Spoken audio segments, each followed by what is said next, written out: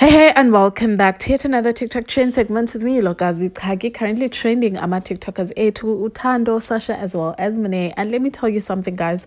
For all the men out there that want their exes back, that who had sworn that they would never go back to them, y'all just need to get your money right, because after Sasha bought the Merc, honey, Thando is so submissive. Thando is literally going out with Sasha, even if they're not dating, because it's not confirmed that they are back together. They're probably just, creating content together. But do you think Thando would have gone back if Sasha hadn't bought the car? I'm just asking. Anyways, on another side, Monea is crying on her TikTok videos, and I also did see that the same song which Monea used yesterday, Sasha basically used it, mocking what Monea posted about being heartbroken.